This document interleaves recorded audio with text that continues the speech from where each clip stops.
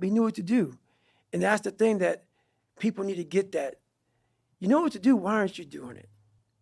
And I'm talking about myself now, those modes of just kind of passive consumption, they're so easy to wash over us.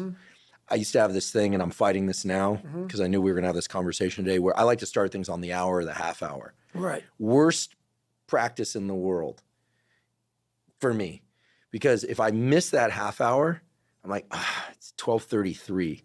I'll start at 12:45. Right. It's 12:45. I'll start at 1. I just lost time. Right.